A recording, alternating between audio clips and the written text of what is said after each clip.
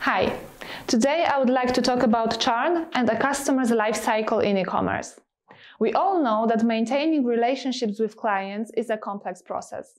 Remember that they make purchasing decisions not only on the basis of prices and the quality of products. Clients' contact with the brand builds certain experiences in their mind, which can influence their behavior throughout the entire shopping cycle.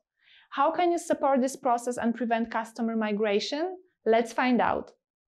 Users who read your online shop can be at various stages of the shopping journey.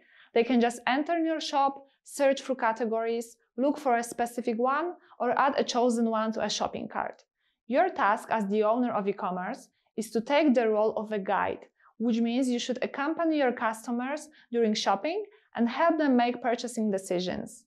You can do this, for example, by collecting data on your client's behavior, use segmentation, and then adapt offers to their individual needs. All of these techniques can help you implement an effective anti-churn strategy at every stage of the customer's life cycle. In other words, they can help you stop your clients in your e-shop. What are the best anti-churn tactics in e-commerce? Building awareness. Potential customers contact your brand for the first time. They create an account in your online shop, subscribe to the newsletter, but do not take the next step. Do you know that if you don't activate them within 7 days, the chance that they will become your clients falls practically to zero?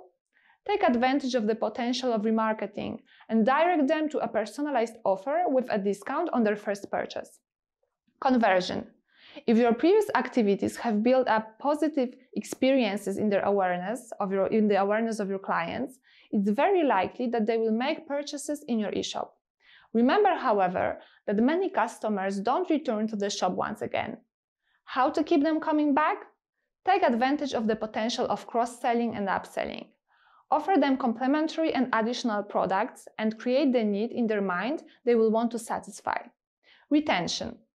Making a purchase is not the last stage of the customer's life cycle in e-commerce. It is very important to keep their attention. Segment customers according to the time of their last visit, the frequency of their visits, and the amount of money they spend for shopping. All of these factors stand for RFM criteria. Thanks to them, you will send messages encouraging to repeat purchases in your online shop, and you will ideally estimate the risk of their leaving. Reactivation. In your customer base, you will surely find clients who haven't taken any interaction with your brand for a long period of time. You know, however, their purchase history, and you have contact details. Use this information to reactivate it. Prepare contextual promotional campaigns. Present an offer of complementary and additional products. I hope this knowledge helps you prevent losing clients. Remember that all they need is your guidance and the feeling of being in touch with you. Good luck!